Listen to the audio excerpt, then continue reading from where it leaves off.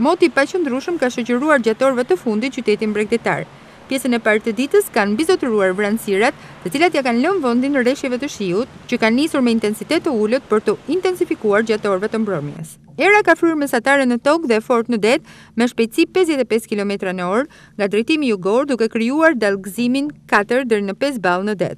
Megjithëse kushtet atmosferike nuk kanë qenë të përshtatshme, puna në portin e Durrësit ka vijuar normalisht dhe nuk janë shënuar vonesa në mbërritjen apo nisjen e tragjeteve kundrejt shtetit fqinj.